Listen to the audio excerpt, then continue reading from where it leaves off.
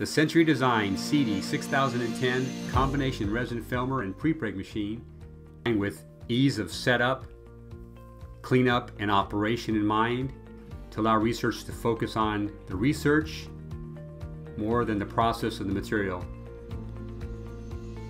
This shows the simplicity of running the carbon fiber through the machine and the spreader setup in preparation for making unidirectional prepreg tape.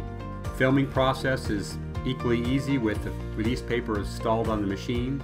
Run through the process, tape onto the rewind roll in preparation for resin filming. The resin dams are added with the correct width of resin film required for the material being produced. They're positioned and literally just snapped into place in preparation for the resin application. Resin application can be done in 3 ways. Manually applied, as shown in the video. Very straightforward process. You can also use meter and mix systems if the volume dictates it. The simplest way to go is to get a frozen block of resin and apply it right to the resin roll. It heats it into the bath as shown here, and then applied onto the release paper.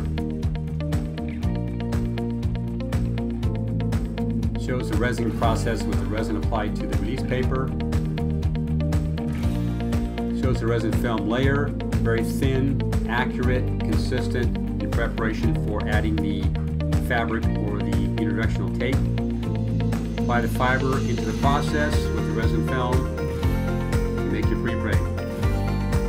This machine goes from resin film to prepreg in under an hour. It produces high quality, consistent materials for testing